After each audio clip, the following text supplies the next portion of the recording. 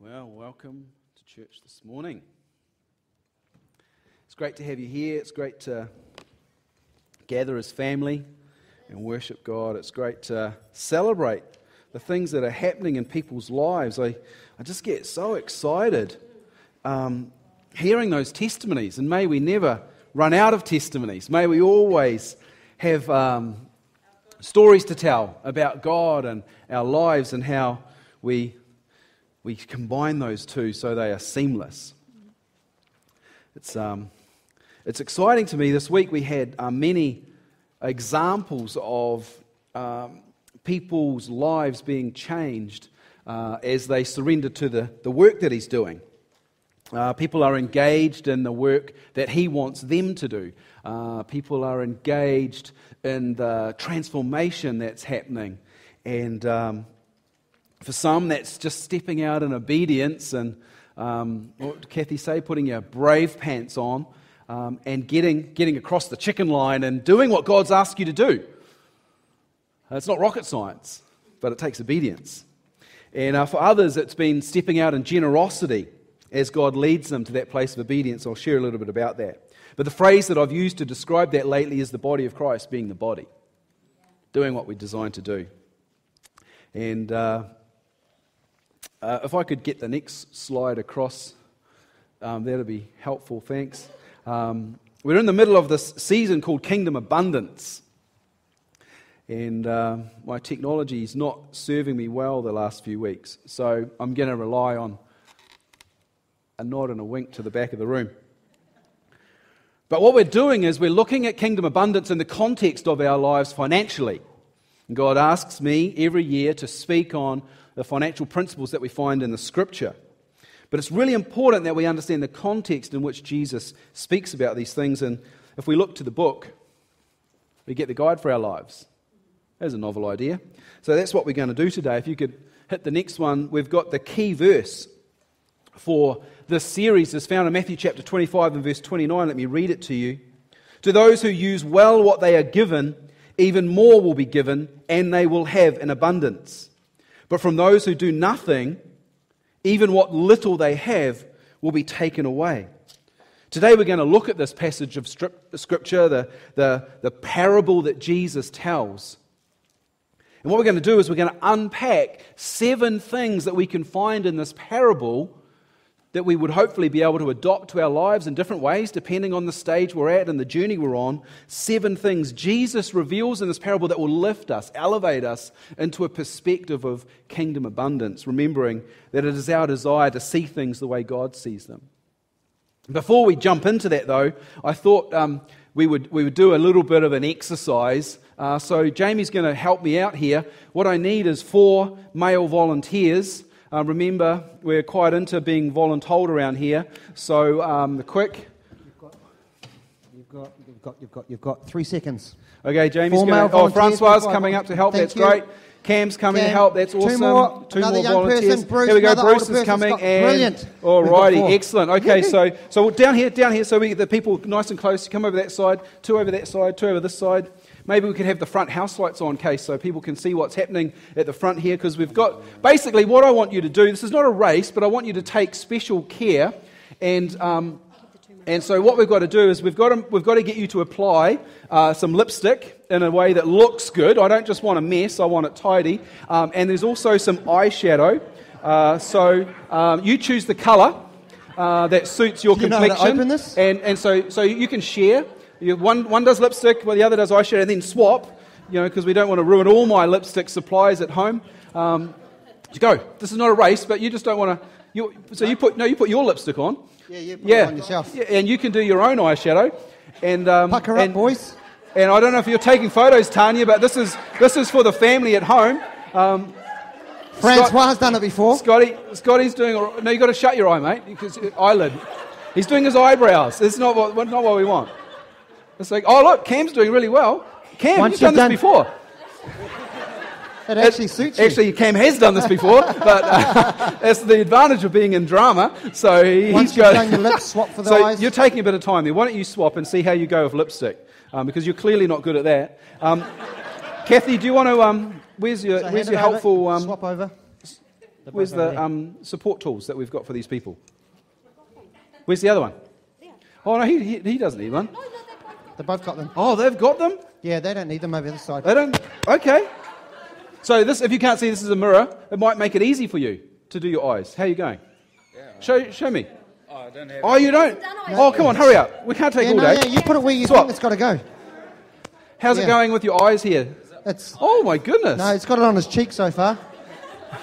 Eyes? Yeah, eyelids, I think. Is that right? Girls, is it eyelids that you do?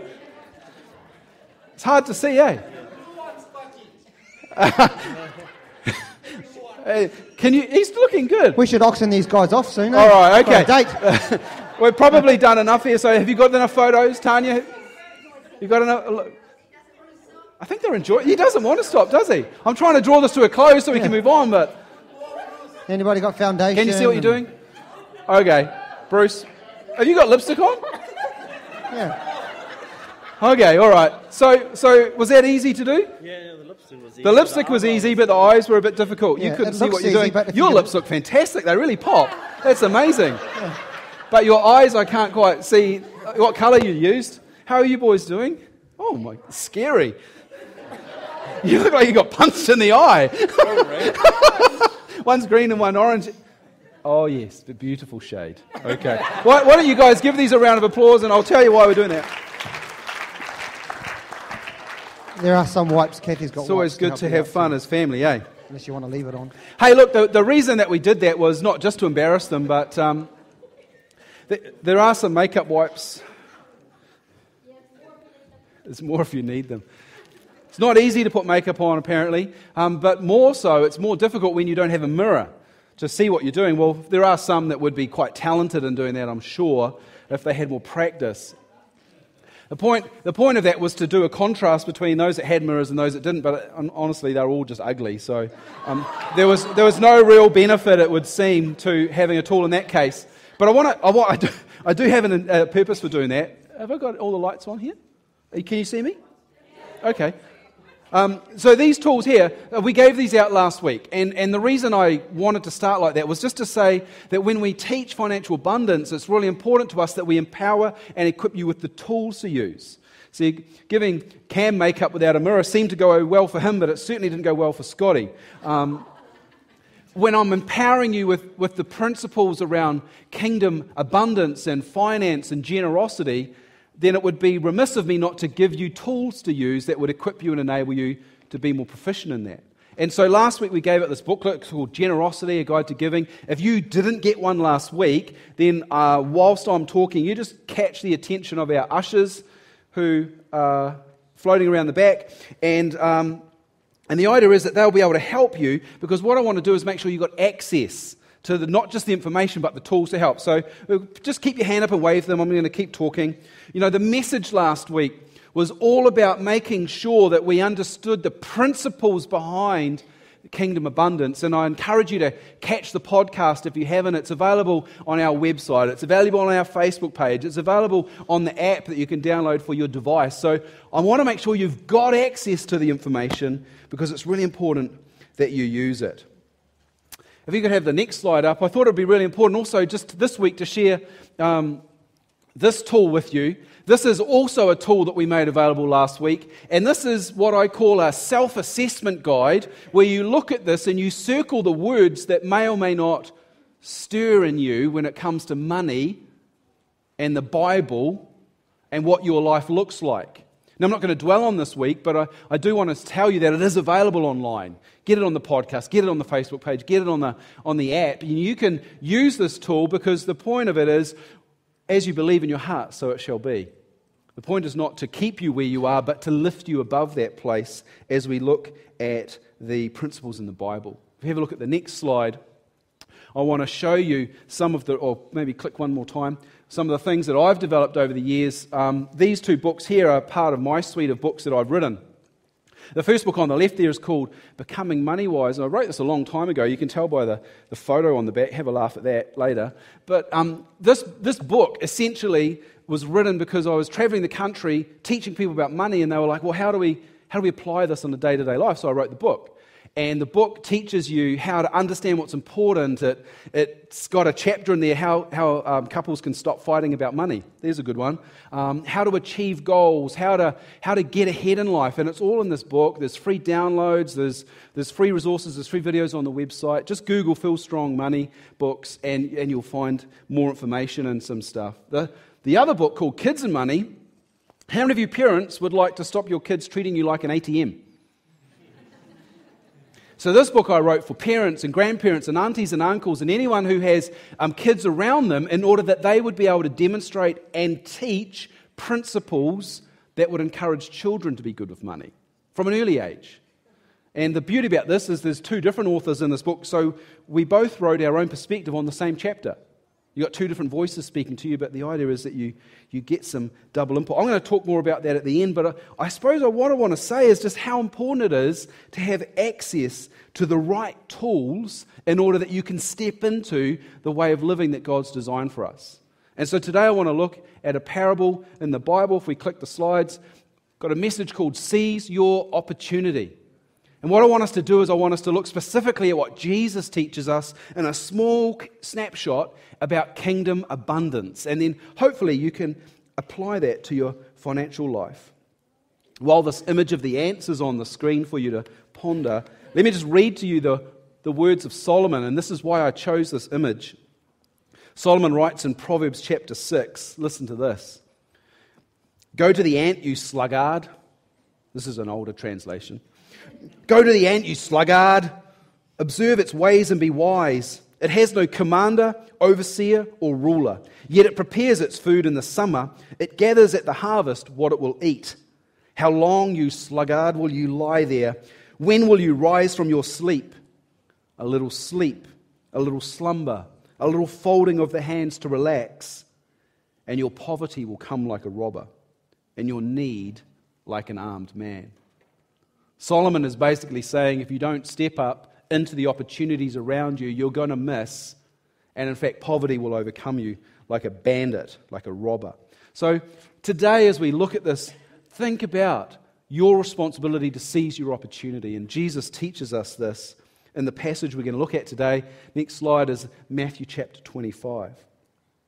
This is often called the parable of the talents. In some translations, it's called the parable of the three servants.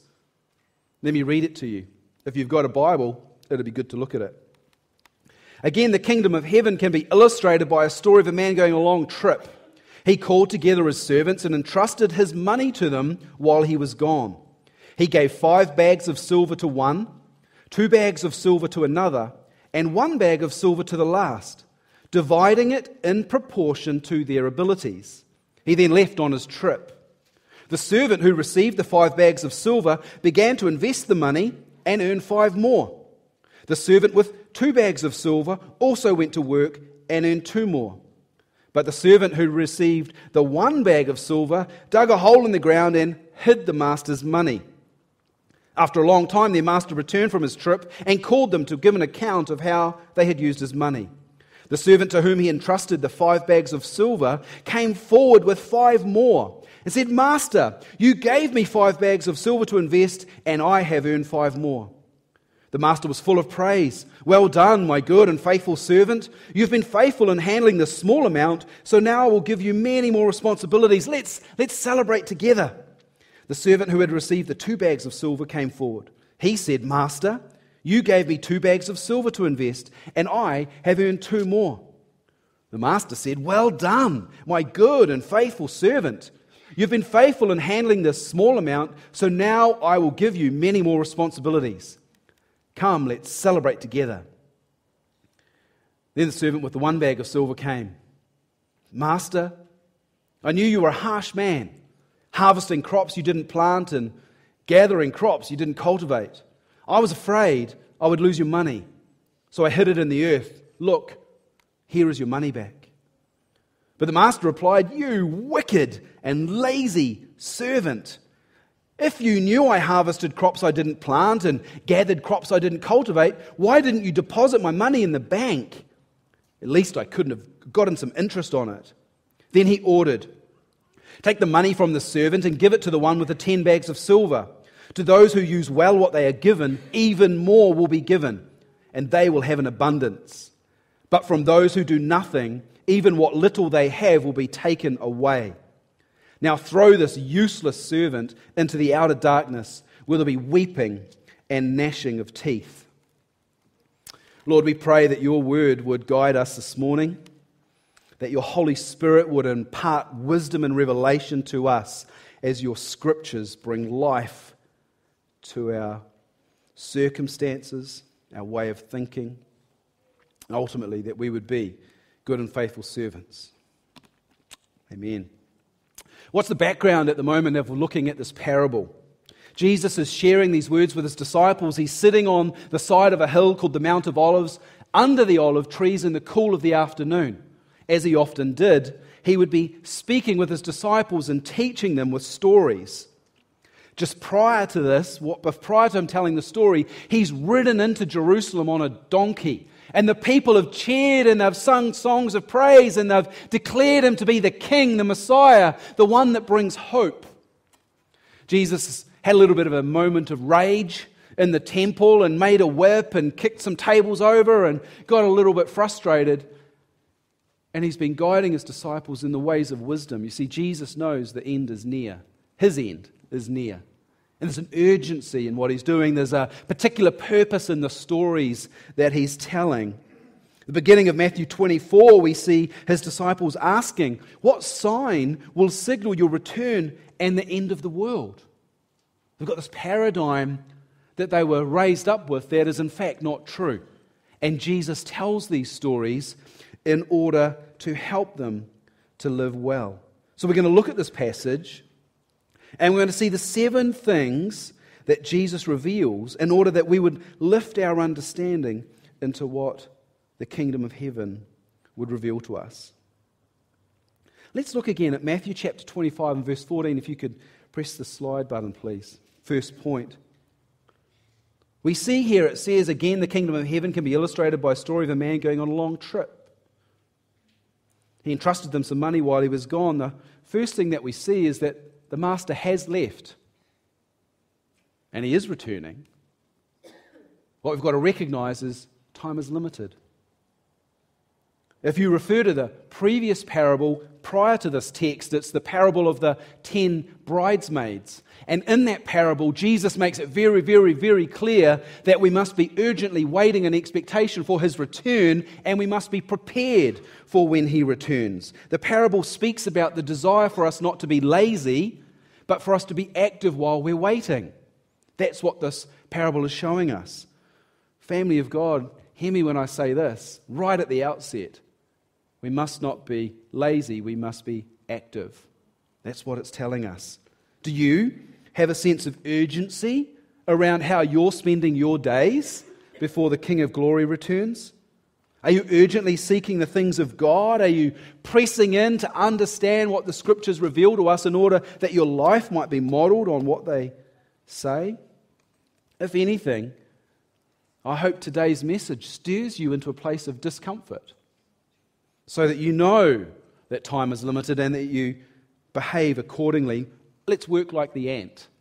Let's prepare while we can. Let's not be the sluggard that was rebuked by Solomon. Point number 1 is that we must remember time is limited. If you push the button for us, let's look at the next verse, verse 15. We see something else. Each servant is given a bag of silver.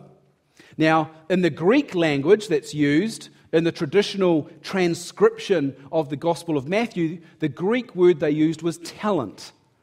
That's why it's known as the parable of the talents. And a talent is a weight of money or weight of financial measure, and so the value of it depends on what you're weighing. A talent is equivalent to about 75 pounds or 34 kilos. In this case, we learn that this first guy's given 10 talents of silver.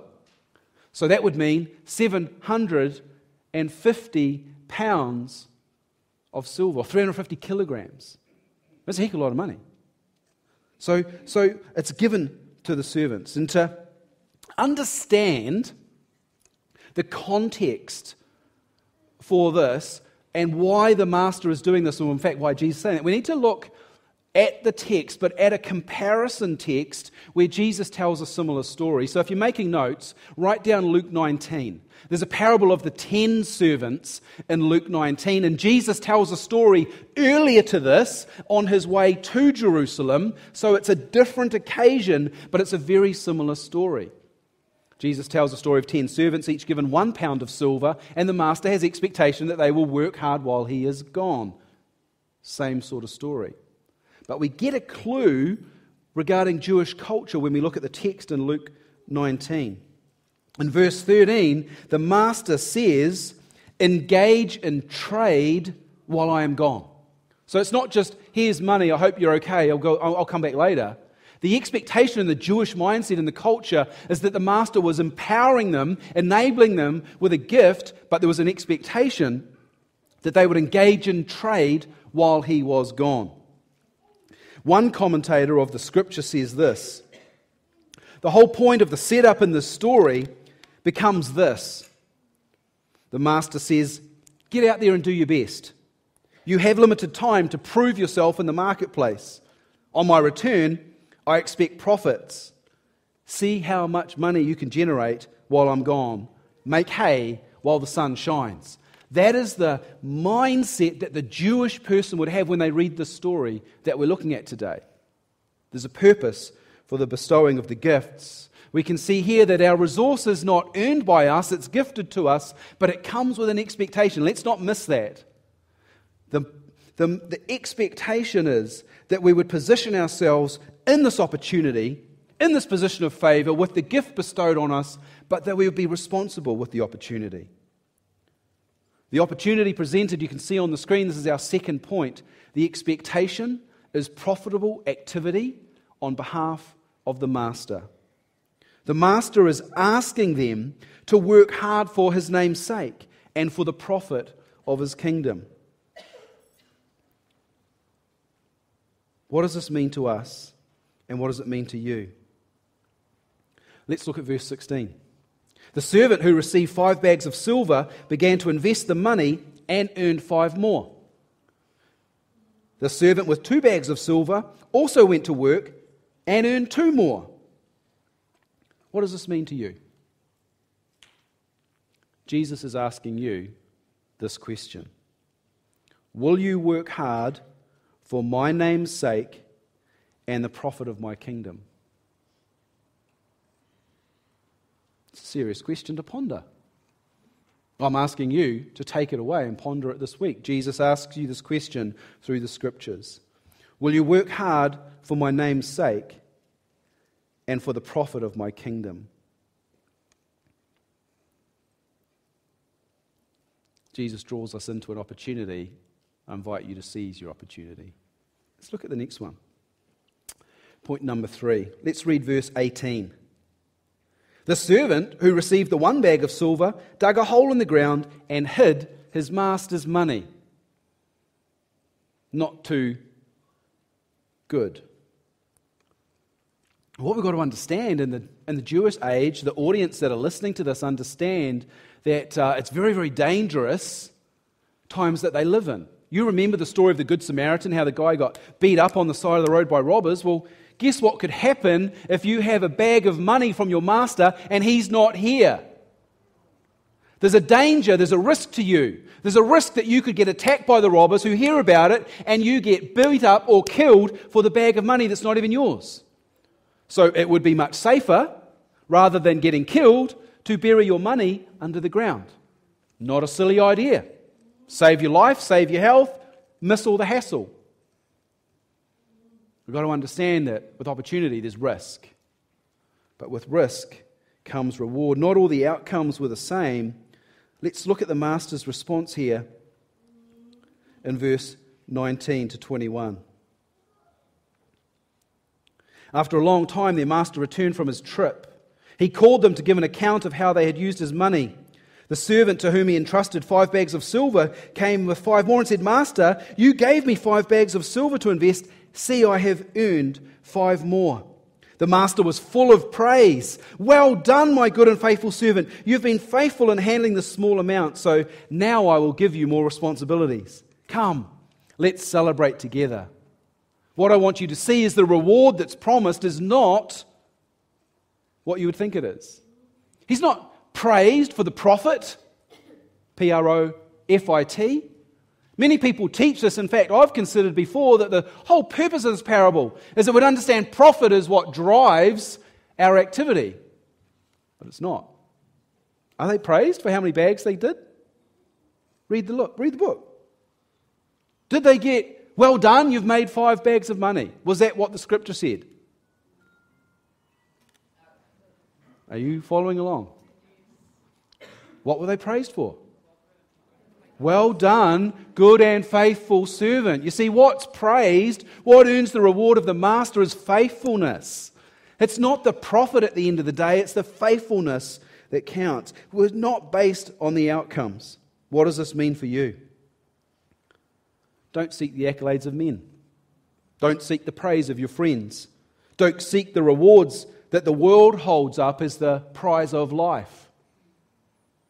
The true prize of life will come when we see the face of Jesus and He says to us, "Well done, good and faithful servant." How do you do that? Focus on developing your faithfulness. And I'll give you an idea on how to do that at the end. Developing your faithfulness comes through obedience to the task that He's put in front of you. See the opportunity, see the risk, and work for the reward of faithfulness. It's the most important point in the story. Let's look at number 4. Let's read verses 22 and 23. The servant who had received 2 bags of silver came forward and said, "Master, you gave me 2 bags of silver to invest, and I have earned 2 more." The master said, "Well done, good and faithful servant. You've been faithful in handling the small amount, so now I'll give you many more responsibilities. Let's celebrate together." I want you to note in the story that the reward of the faithful is not higher privileges or gifts. It's not a bonus at the end of the week. It's not a holiday in the master's house in the south of Spain. It's not a cute little card with nice words written in it with maybe a gift card for Kmart in there. It's not what the master is promising. What do we see in the scriptures? The reward, press the button. The reward is greater responsibilities. That's actually the abundance that we're searching for. Not money, not profit, not things on this earth that could rust or decay. Jesus already taught us this in Matthew chapter 6. If you're writing notes, Matthew 6 verse 19 to 21. You'll recognize this when I read it to you. "Don't store up treasures on earth where moth eat them and rust destroys them, where thieves break in and could steal them. Store your treasures in heaven, where moth and rust cannot destroy and thieves do not break in and steal. Wherever your treasure is, there the desire of your heart will also be." Jesus is showing us in the parable of the talents there's a much bigger game at play than we might realize. It's not about the house you own, the car you drive. It's not about the status that you have with your friends or the cash balance in your bank account. It's very, very clear in the scripture. In the age to come, when King Jesus returns in all His triumphant glory to rule on this new earth that will be established, the faithful servants will rule over cities. Why don't you look at your neighbor? Why don't you ask them? Will you be faithful? Will you rule over cities?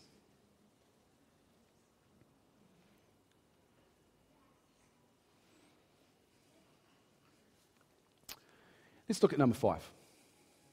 You guys okay? Yeah. Good. Before we look at the third servant, let's just make sure we pick as much as we can up from these first 2. Because our point number 5 today shows us the position we must take before the master, and it's not one of pride. As you can see on the screen, the position of humility is always appropriate. Did each of the servants say, "Hey, look how well I did, I've got 5 bags for you"? They didn't say that at all. Read the text. verse 22. Let's have a look at verse 22. The second servant says this. The servant who had received the 2 bags of silver came forward and said, Master, you gave me 2 bags of silver to invest, and now I have 2 more. Push the button. What's point number 5? His gifts produce the fruit of our effort. The servant is saying, your gift, Master, what you gave me. I didn't earn it, I didn't deserve it, I'm not clever enough, but your gift is what enabled me to produce fruit. We should always remember that. Your gifts produce the fruit of our efforts. It's not about strength, it's not about intellect, it's not about skill. Thank heavens for that. It's about the strength of God working through faithful servant. That's what pleases the Master. Now, I need to remember this all the time. I must not rely on my work ethic, my commitment to the task, or my clever team. I must rely only on God. Now, when I rely on God, He will work through my work ethic. When I rely on God, He will work through my commitment to the task at hand in front of me. And when I rely on God, He will work through my clever team.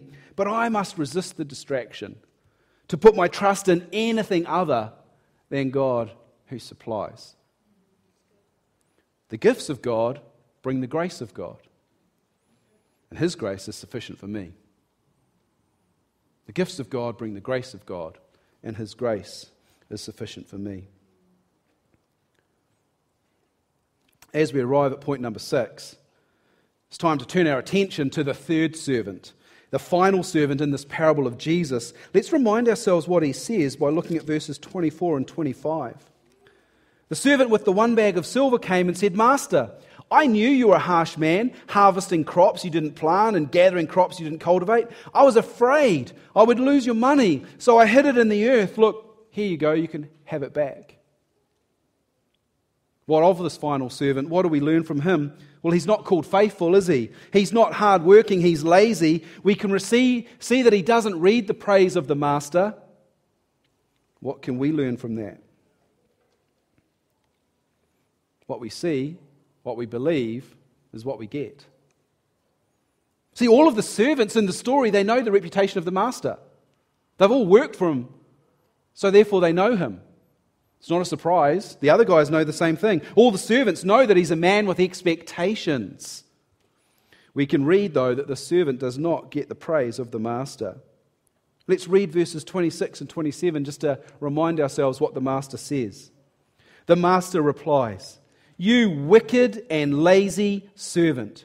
If you knew I harvest the crops I didn't plant and gathered the crops I didn't cultivate, why didn't you deposit my money in the bank? At least I could have got an interest off of my money.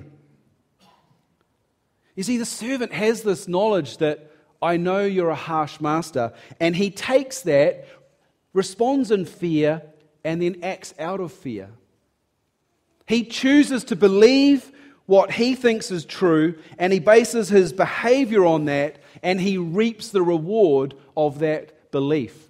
But I'm suggesting to you, it's a false belief. He takes this twisted view of the master and behaves accordingly. See, what we see, the way we live, affirms our view of the master. What we choose to believe, what we choose to see, what we choose to believe is what we get. Now, that's a really serious point for you all to consider. The God you believe in is the God you experience. The God you believe in is the God you experience. Point number 6 is what you believe is what you get. If you believe God to be a harsh taskmaster, that's the way you're going to live your life. If you believe God to be a distant father, that's the way you'll live your life. If you believe God to be quick to punish and condemn, then you'll live your life without taking risk in any opportunity that He shows you. If you believe God is not to be trusted, then you're going to shape your life according to that. See, what this third servant shows us is something very, very important. The obstacles to intimacy with God are always self-imposed.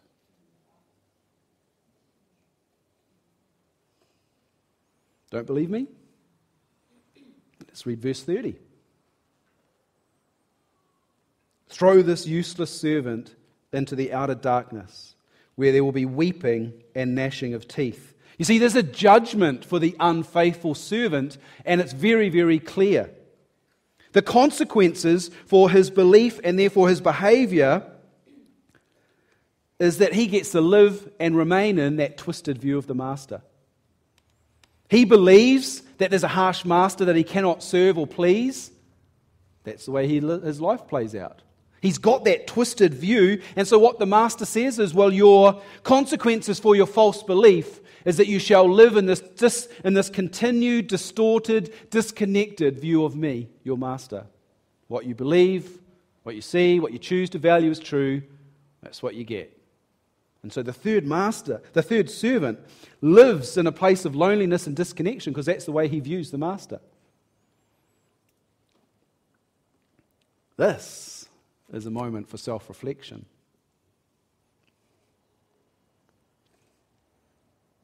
Does this concern you?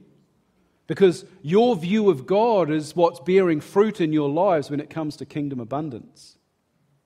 I shared with you last week, before I can fix what's going on in your hand, your pocket, or even your head, I've got to invite God to fix your heart.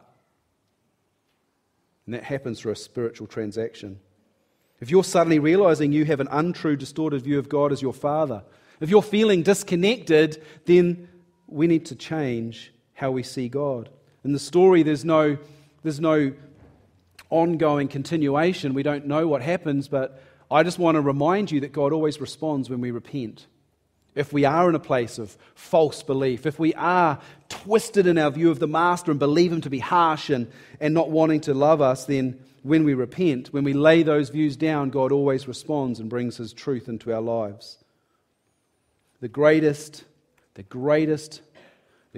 progress you could make out of that revelation is to put down false belief and pick up truth that God shows you. It will change your world, will change your life, and it will change your finances. If you want prayer in that area, make sure you come and find one of the leaders after the service. Gladly pray with you, set you on a pathway. This brings us to our final point, number 7. The unfaithful servant teaches us something, and we see it on the screen here. No profitable activity leads to the absence of reward. Let's read verses 28 and 29 one last time. The master ordered, "Take the money from the servant and give it to the one with the 10 bags of silver. To those who use well what they are given, even more will be given, and they will have an abundance. But from those who do nothing, even what little they have will be taken away."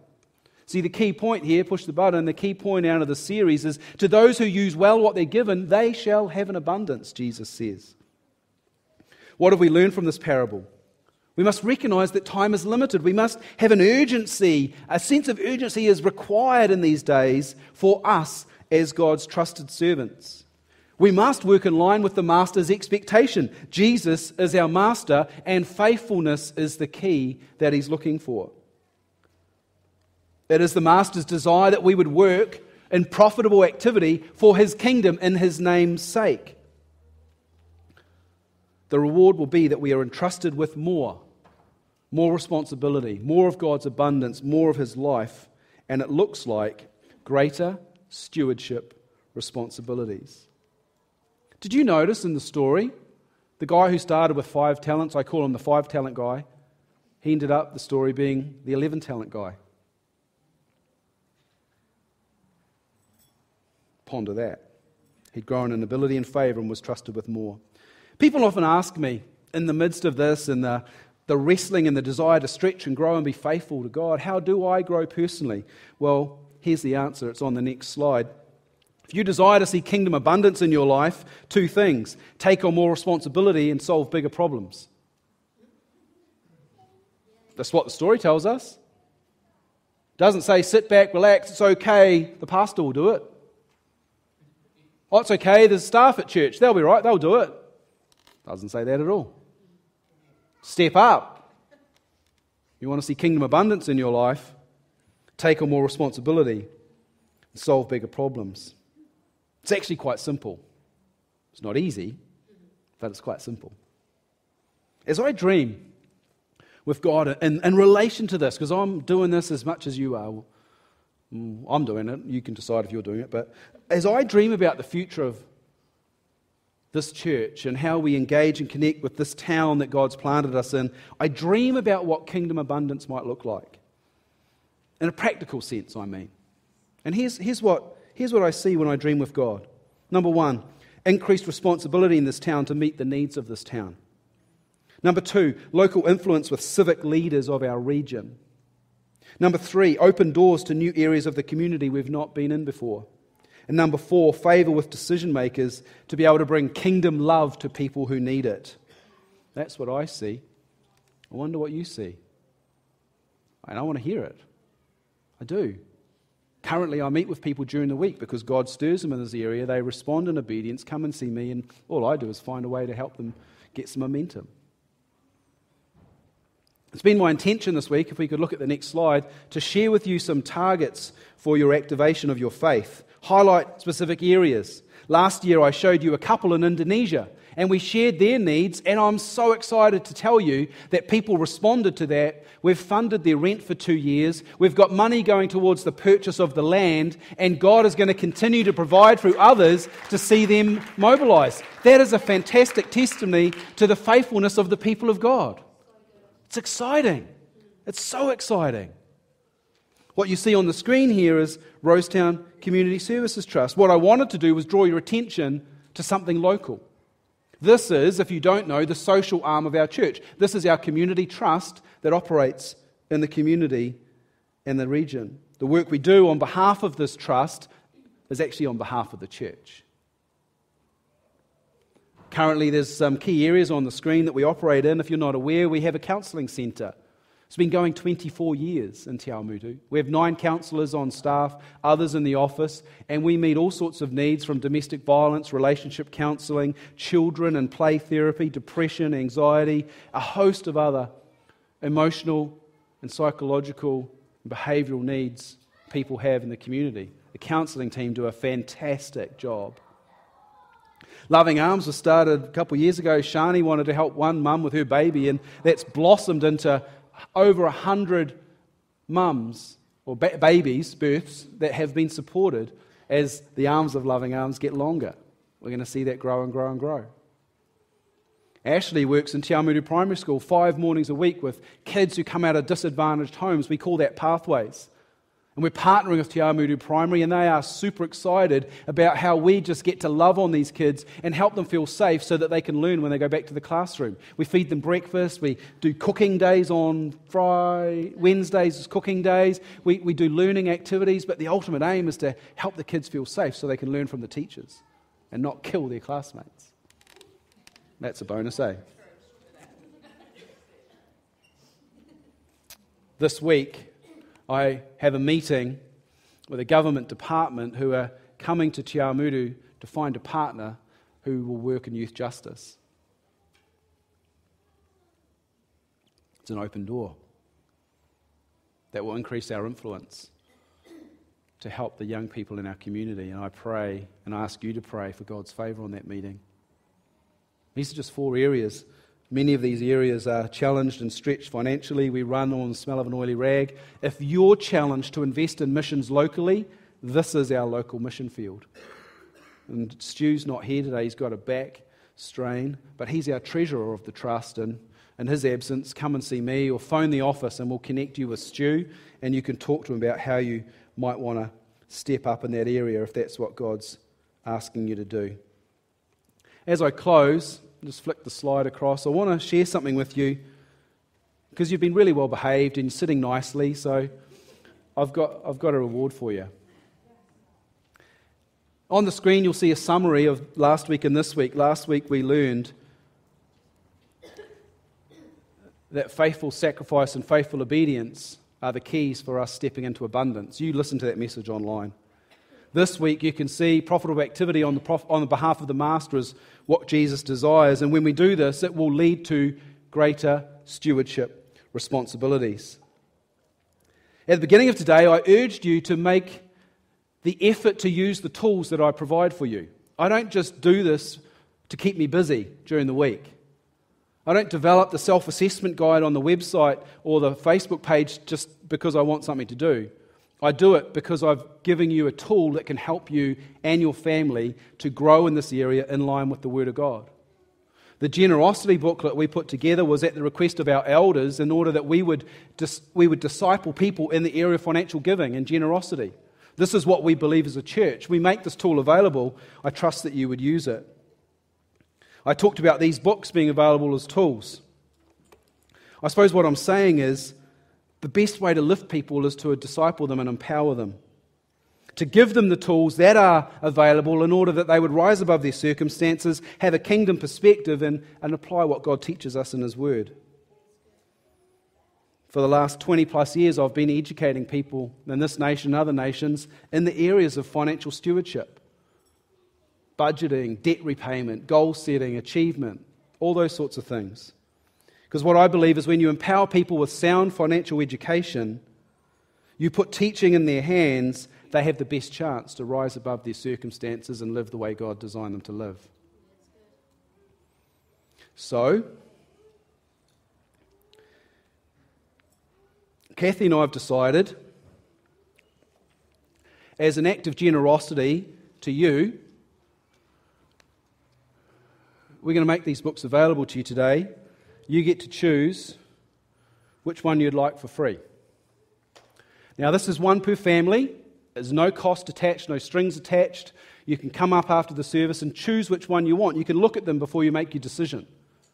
One per family, free of charge, because we're committed to you rising above your circumstances in order that you'd step into kingdom abundance, because the fruit of that is the town and the mission field being blessed by your obedience. We're trying to enable you to be faithful. We're trying to enable you to be obedient. So Kathy and Jamie are going to be one on each side of the stage. They've both got boxes of these books. You just choose. Take one home. And if you think you need both, find a friend and agree to exchange them when you've finished. All right? One free per household. I'll leave that with you.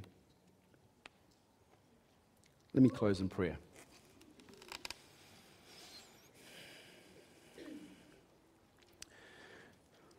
Almighty God, we come before you, having opened your word and received what you've got for us today.